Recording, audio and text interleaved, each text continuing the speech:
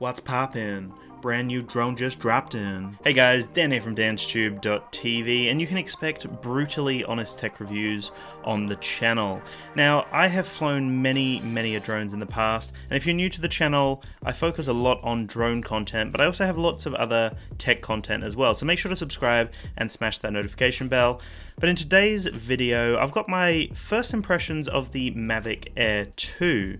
Now this drone is the newly released drone from DJI. It can shoot 4K 60 frames per second, 1080p 240 frames per second, and it offers many other features that I'll be covering in future videos.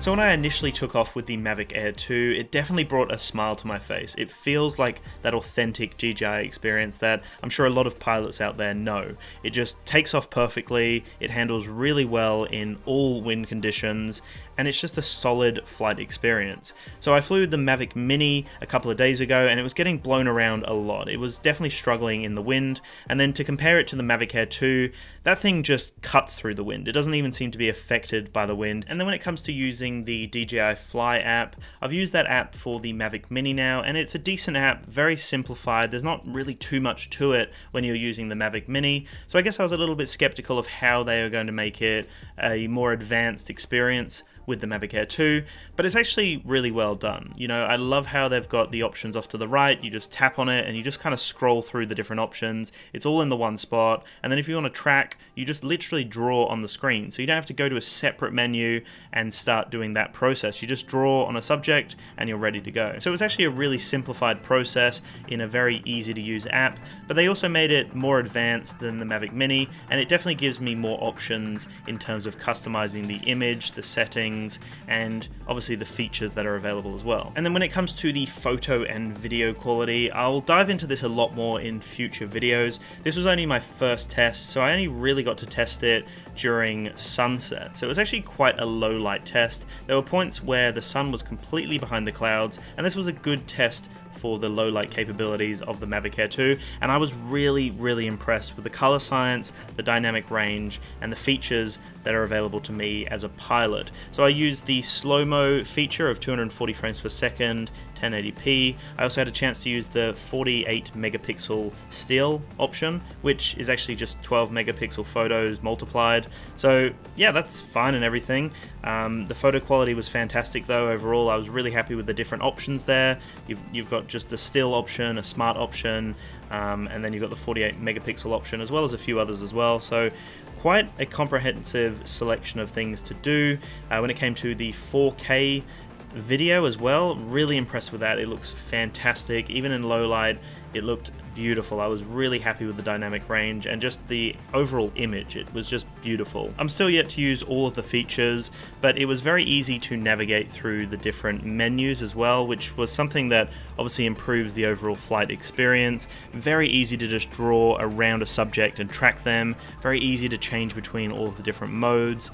And like I said just before, the flight experience was phenomenal. So it really just takes out a lot of that stress of trying to set up the shot and kind of dive into it. It's just very simple to change on the go. Now, I remember when the Mavic Air 2 was released, and I originally saw that new controller, and I thought to myself, oh, it just looks a little bit cheap. It doesn't look as good as the previous controller. Now, it's funny how a photo can sometimes portray something in a particular way, and then when you actually hold the product, when you actually physically get your hands on it, it's got a completely different vibe. Now, this controller is built extremely well. It's very sturdy, and the initial thing that I didn't like, that kind of slide up phone holder, is actually amazing because it means that I can have my phone in its case. I don't have to take it out of its case, which for a lot of DJI owners, they would know the pain of that. It's so frustrating to have to take your phone out every single time. The other thing that I really love is that the cable is actually tucked underneath that slider. So you unplug it and you tuck it around the back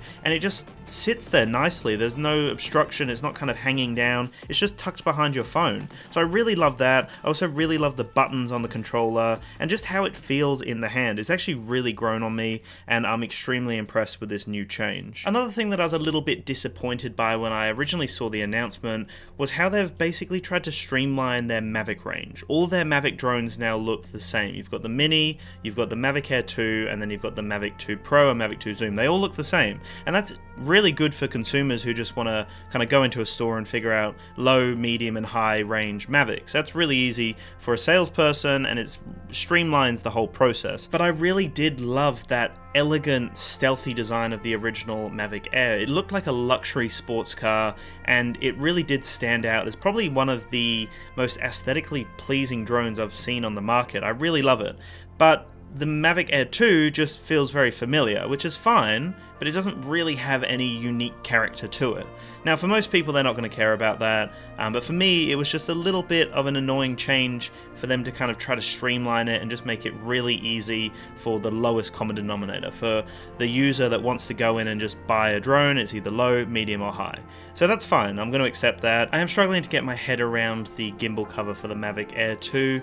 They always seem to do this. They change the gimbal cover with basically every new release, which is fine, but this one actually has like a plastic bend that kind of tucks underneath the camera and pushes it forward. It's just a little bit odd to get used to, but it definitely does secure the camera nicely in the gimbal cover. Now, when it comes to the size of the drone itself, as you can imagine, it sits between the Mavic Mini and the Mavic 2 range. So it is kind of hitting that midpoint. I actually really love the size of the Mavic Air 2.